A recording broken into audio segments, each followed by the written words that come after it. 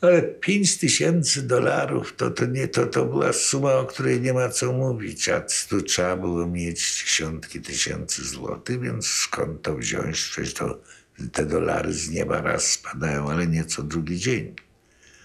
Więc postanowiliśmy opodatkować ludność.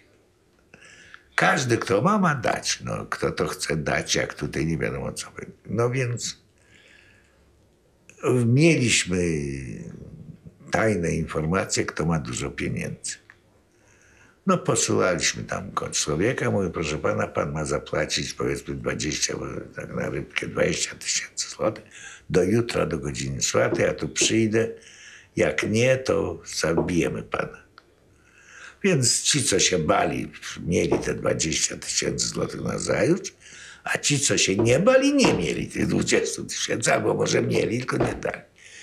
No, skończyło się tak z tymi eksami, żeśmy dużo pieniędzy zebrali, a jeden nam się przeciwstawił. I mało, że się nam przeciwstawił, tylko zaczął pyskować, że on tym gnojom nie da. A miał pieniądze. Było wiadomo.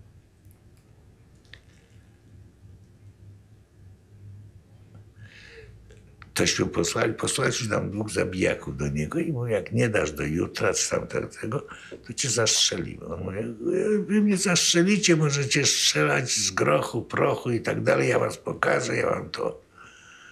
Ja was nauczę, bo ja to nauczysz. Jutro o tej i tej godzinie ma być, jak nie będziesz zastrzelony. Jutro o tej godzinie oni przychodzą, a on pyskuje. Od słowa do słowa zastrzelić go. To zrobiło kolosalne wrażenie. O, partia wszystko może. Nie chciał, bo on jeszcze bezczelny. Nie to, że nie dał, tylko mówił wszystkim, że nie da. Rozumiesz? Wszystkim sąsiadom. No nie było wyjścia. Ci chłopcy nawet nie dostali nagany za to, trudno. Bo to nam zrobiło taką markę, że teraz wszyscy na czworakach przynosili pieniądze. I te pieniądze szły na aryjską stronę i to szło na broń. Córka tego, co zabili, żyje. Ona przyjechała kiedyś do Polski, a mówiłem już to pewno, nie? Brzeziński? Nie, Brzeziński był Zumszlak Plac.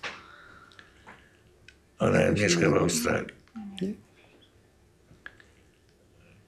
Przyjechała do Polski i mówi, ja wiem, że mojego tatusia zabili za to, że nie chciał zapłacić pieniędzy. Ale przecież mój tatuś zbierał pieniądze, żeby mnie uratować. To jak to jest? To ona to po 30 latach przyjeżdża i mówi. No moje dziecko. Teraz to co, trzeba mieć wyrzuty sumienia? On by już nie żył w ogóle o tej porze. To był starszy pan, już był starszy pan. To jak on w tym wieku, kiedy ona przyjechała, on by już nie żył. To gdzie można teraz mieć wyrzuty sumienia za wtedy? No właśnie nie wiadomo, jak to jest.